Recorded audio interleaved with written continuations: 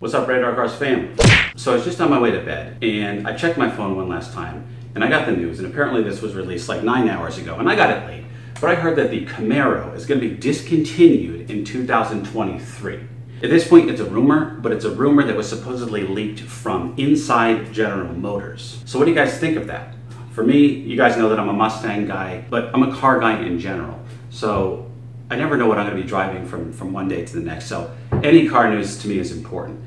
And this kind of hurts me a little bit here. Now, I'm not in the market for a Camaro. I don't see myself driving a Camaro anytime soon. I do think the ZL1 is very hot, but I'm a Mustang guy. I drive a GT350, a 2018 Mustang GT before this, and hopefully a GT500 sometime soon. So, but again, this news hurts me that the Camaro may be discontinued in 2023. It's not the first time it happened.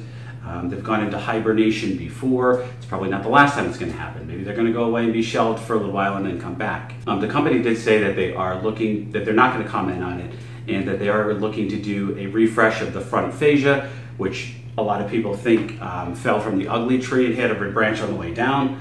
They said that they're going to be releasing that soon, I think in the fall. So it's going to be interesting to see what that looks like. I mean, 2023 is a long time. It'll be interesting to see what they have up their sleeves. I mean, anything could happen before that. You got the new mid-engine Corvette that's coming out soon, so that's going to be big. But yeah, Camaro getting discontinued, not a good thing to hear. The main reason that I don't like it, again, I'm a car guy, like all cars, but secondly, I also like the impetus that competition instills in competitors, such as Ford, for example, to make awesome products. And yes, there are multiple competitors to Ford out there, but none quite like Camaro. It's kind of like the Red Sox versus the Yankees with Camaro versus Ford. And each one of them inspires each other to go above and beyond with research and development and making more and more awesome cars. So if you're taking, call it a duopoly, right? Two guys who are controlling the space of the American muscle cars. And if you take one of those away, it becomes kind of a monopoly. And when you have a monopoly, sometimes companies get a little bit lazy in their research and development and what they release. Now, there are, of course, other cars out there, Dodges and the Mopar community and all that kind of stuff. But yeah, it would suck to see Camaro just fall off the map like this. So obviously this was caused by low sales. Not a lot of people liked the cosmetic aspect of it. I agree. I think it needs a facelift. I think it needs a butt lift.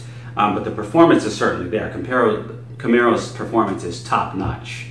So again, sad to see this happening. I'm sorry, Mike J. Autos and stuff, brother, but at least you got the Corvette. And again, 2023 is a long time away. Maybe this will spark some people to buy more Camaros. Maybe the new redesign of the SS coming out is going to be awesome, and sales will skyrocket. Remains to be seen. All right, guys, let's get a dialogue going. Always appreciate the dialogue with you guys. Until next time, always remember the motto, always be kinder than necessary.